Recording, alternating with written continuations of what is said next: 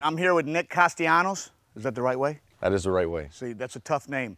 Nicky and I go way back in the day, fighting fish days, Florida Marlin days. Alex Fernandez I used to stay with, who was his like family friend since he was like this big, and now he's just growing up, good-looking, nice young 25-year-old stud for the Detroit Tigers. But today I want you to talk about, tee work, because as hitters, man, you got a guy out there throwing 95, 98 miles an hour inside, outside, breaking balls. So what do you do like pregame ritual-wise on the tee? Well, first I'll start with the tee, kind of out over the plate, just to make sure that pretty much my direction is going towards the pitcher. So just kind of gaining ground and staying through everything.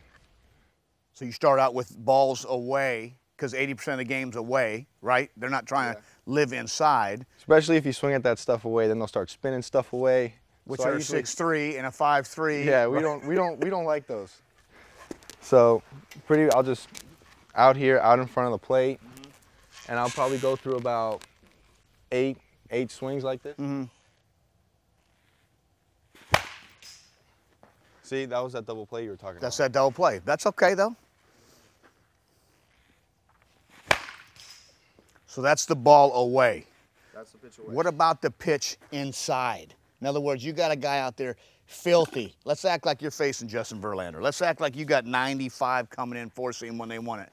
How and where would you put the tee for the inside fastball? Well, first off, if they throw you 95 plus and they put it that much on the black, good luck. Good luck, right? Good luck. You're picking up your knuckles. Yeah, so I'll put it out here, a little bit more out front, and I'll still try to hit this ball more towards the middle part of the field, just because I don't want to start spinning, because then that's no good. Where's your power, though? Like, where are you trying to drive the ball out for a homer? Are you foul pole to foul pole, or are you more left center? I'm more.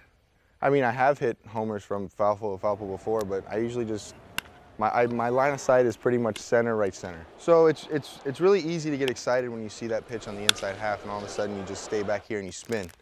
Then you start hooking stuff. So pretty much just like that pitch away, just keep gaining ground towards the pitcher and trust your path of keeping your hands inside the baseball. And what's inside the baseball do? That brings the barrel to the ball? Yeah, so you tuck your hands in and allow your barrel to drag.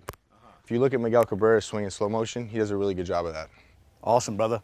All right, boys, that's Nicky fresh from this big all the way to this big. Back to you guys in the studio.